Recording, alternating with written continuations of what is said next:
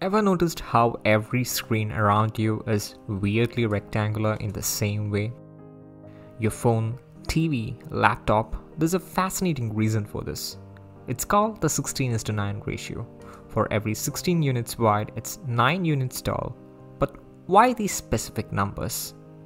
Old TVs were nearly square at 4:3, but when movies became popular, wider formats like 2.35:1 were extensively used.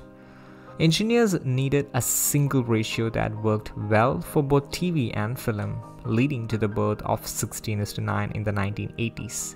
They chose 16:9 because it works well for both standard TV and cinematic content. It's not just a random compromise. It minimizes black bars and cropping when switching between different aspect ratios. And check this out, modern screen resolutions are built around these numbers. But will 16:9 stay dominant forever? What do you think? Let me know in the comments.